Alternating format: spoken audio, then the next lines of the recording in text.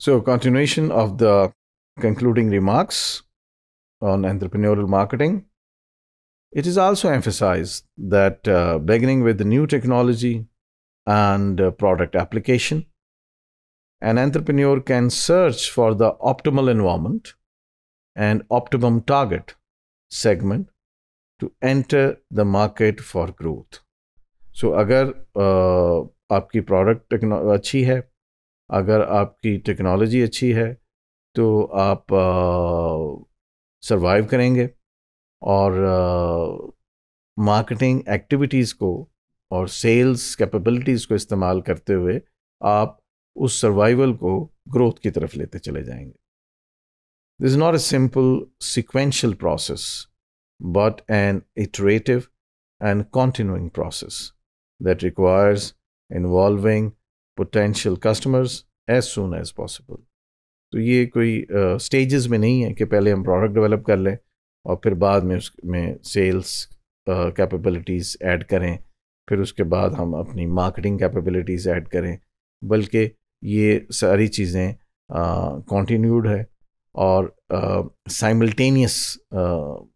जो है उसकी एप्लीकेशन चाहते हैं, ताकि प्रोडक्ट भी डेवलप हो रही हो, कस्टमर के साथ आपका अच्छा लाइजॉन भी हो, उस कॉन्सेप्ट को उसके साथ डिस्कस किया जा रहा हो, कोई प्रोटोटाइप जब डेवलप हो जाए वो उसको इस्तेमाल के लिए दिया जा रहा हो. तो ये सारा जो साइमल्टेनियस एप्लीकेशन ऑफ कैपेबिलिटीज़ है, production capabilities as well as commercial capabilities, they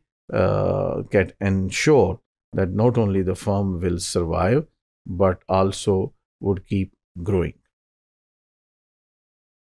Many complications and mistakes can be prevented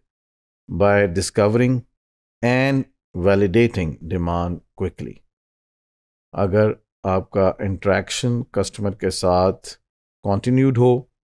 तो बहुत सी मिस्टेक्स जो कि आप प्रोडक्ट फाइनल बनाने के बाद, लॉन्च करने के बाद जो आपके सामने आएंगी mistakes,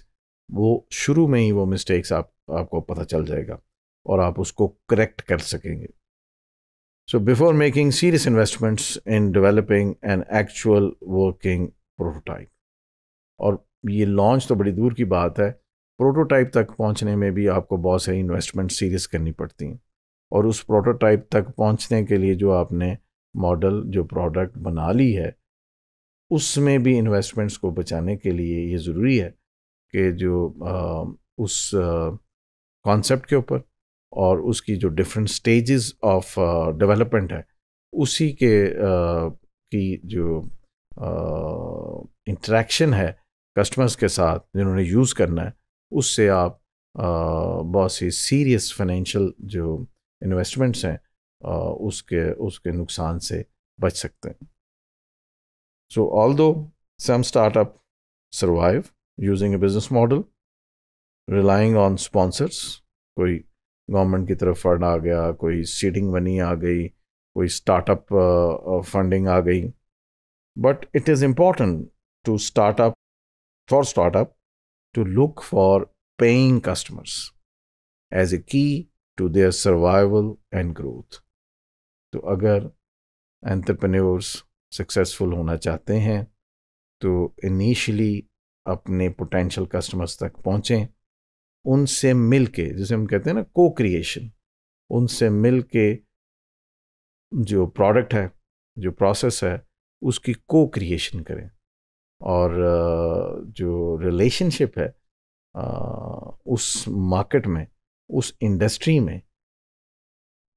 specially with those who are the user of that technology और द प्रोडक्ट, उसको बढ़ाएं और उनकी फीडबैक और उनकी जो नॉलेज है उसको लेके प्रोडक्ट को डेवलप करें, और फिर वो कंप्लीट प्रोडक्ट जो है उनको उसको लॉन्च करें और उनके सामने इस्तेमाल के लिए लाएं.